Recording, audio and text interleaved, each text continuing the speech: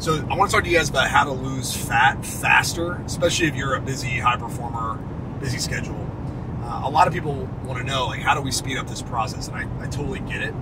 So the first thing I would just ask yourself is the juice worth the squeeze? So I'm going to give you some strategies that will work to lose fat faster. But if you're coming into a fat loss phase and you don't have, at a bare minimum, the basics dialed in, and what I mean by basics is you have an understanding of calories, so you know roughly how many calories you eat, how many calories you need to lose fat.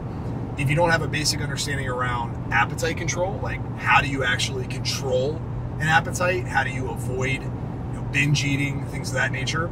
If you have a healthy relationship with food, great. If you don't, I would highly suggest starting there first, because the strategies I'm going to give you, and especially the one I'm going to give you towards the end of the video, will take more willpower. It will take at least an attention to detail that's higher than what the standard fat loss protocols require. If you don't have the habit of working out and being purposely more active, then you need to build those habits first, because the funny thing is, when people jump into fat loss, there's going to be some challenges no matter what. Like, even if you're advanced, even if you've been doing this for a long time, there will be times where you have to push through some discomfort.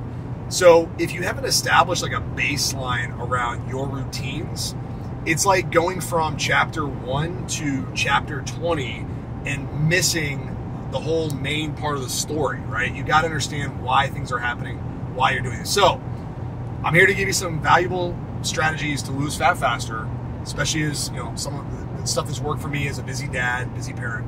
But I just want to make sure before we jump into them that you're fully prepared. So if you are, keep watching and let's get into it. All right, so the first strategy I want to give you is more around intermittent fasting. Intermittent fasting, I've done videos, plenty of videos on intermittent fasting. Long story short, intermittent fasting is simply going longer periods of time without food. The standard fast is to skip breakfast, wait till lunchtime to eat, and then have your last meal, sometime around 7, 8 o'clock at night, and then do the whole process over again. If you've never tried fasting, it's probably a good way to lower your calories significantly and feel like you're eating more than you really are, because you're shortening the window of time that you're eating. Instead of eating 6 meals a day, small meals, you're always hungry, your stomach never gets filled up.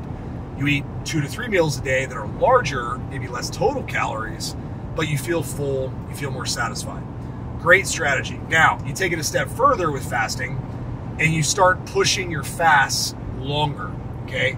This isn't something you have to do all the time, but it is a pretty solid strategy if you're trying to speed things up. Now, you don't have to do these crazy long fasts, right? There's people out there who fast for 48 hours, 72 hours, and honestly, even like 96 hours, which I'll tell you personally, I've never done. I don't find that it's beneficial or worthwhile for me, considering that I'm a pretty active person, and at some point, my body just isn't responding favorably to not eating. So, my first suggestion is see if you can fast 20 hours, all right? So, you shrink your eating window down to like 3 to 4 hours, maybe call it 5 o'clock in the afternoon to 8 or 9 o'clock at night, and then you start that process over again.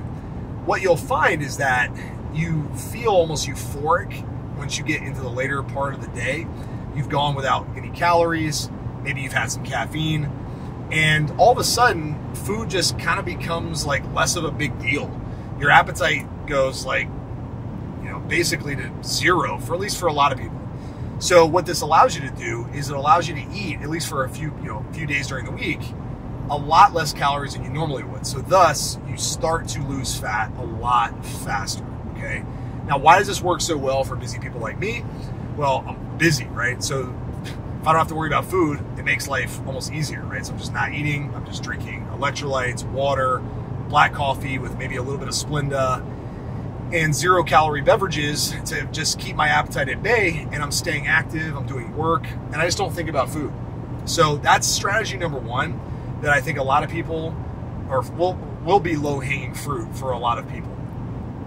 So let's go to strategy number two. Now, I'm a huge fan of a balanced nutrition approach. What I mean by that is, getting enough protein, having some carbs, having some fat. But for some people, they want to see the number on the scale move, and they really want to double down on controlling their appetite. Because I got to be honest, like when you're busy, you got a lot going on, one of the biggest hurdles you'll have is your appetite. If you can't control your appetite, good luck losing fat. So the way we double down on that is we use fasting, but at times we'll have lower carb days, right? Maybe like Monday through Thursday, 4 days, we'll bring carbs down, which temporarily at least can prevent you from having a crazy appetite. It can suppress your appetite a bit, which of course, once again, leads to you being on top of your diet a little bit better, being able to sustain a larger calorie deficit. And we just focus on eating more protein and some healthy fats. And you'll notice at times that you just don't even care about food once again. So you can get a little bit more aggressive with your calories. And I'll give you a very simple example. So when I'm just losing fat on a standard fat loss approach, very moderate, sustainable, I'm eating like 25 to 2,600 calories a day. Plenty of food, never hungry, slight deficit. I lose a pound a week roughly, and I'm good to go. When I go low carb for a few days, I might drop my calories down to like 2,000 or even like 1,800, which is low for me. But it speeds up that process. And then I might even add on fasting to where some days a week I might only eat 1,000 calories, but it doesn't feel like that. Right now, I just want to stop for a second and tell you this is not sustainable, and this is more advanced type of stuff, and it should be used for very short periods of time. And it should only be used, once again, like I said early on, for people who have a very, very dialed in baseline when it comes to their habits and routines. Do not jump into this if you've never tracked your food, you've never even followed any kind of meal strategy, you've never lost fat, or you've never been down to a lower level of body fat. You got to go through the process using sustainable methods first so that you can understand how to come back to a healthy place, right? The last thing, instead of trying to go to the gym, 7 days a week and double down on like hours and hours of cardio, I would make it a point to get a lot more steps done during your day. So if you want to speed up fat loss and you're already kind of tapped out with nutrition strategies, you don't want to go lower in calories, you don't want to fast longer, start hitting 15 to 20,000 steps a day, right? Doesn't have to be crazy intense walks either. Literally just leisurely walks. Go around your neighborhood. Get on the treadmill, set the treadmill at 3 miles an hour. Just leisurely walks, hit more steps. Make it a point to do activity while you're doing other things. You got phone calls, go for a walk while you're talking. You got emails to bang out, get on your email or set up a standing desk with a treadmill underneath. I know it sounds crazy, but like sometimes you got to do crazy things if you want crazy results. So things like that can help you get a lot more steps in during your day, which can increase the amount of total calories you burn every day, thus, once again, leading to faster fat loss. So guys, those are my best tips for losing fat faster, especially if you're a busy person like myself. What I'll tell you is that a good time to really push fat loss is if you've maintained a healthy level of body fat for an extended period of time using healthy, sustainable fat loss methods, and you have something coming up, like maybe it's a vacation or a birthday or an anniversary, and you say, hey, I just want to push it a little bit, see if I can get to the next level, and you got 6 to 8 weeks to get ready. That's a good time to use more advanced tactics like that.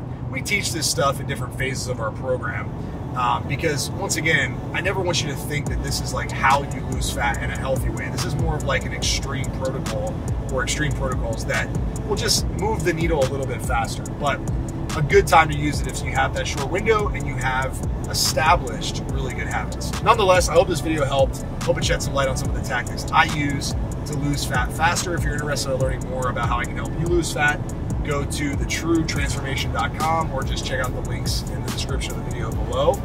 And I'll catch you on the next one. Life moves fast, make it count. See you later.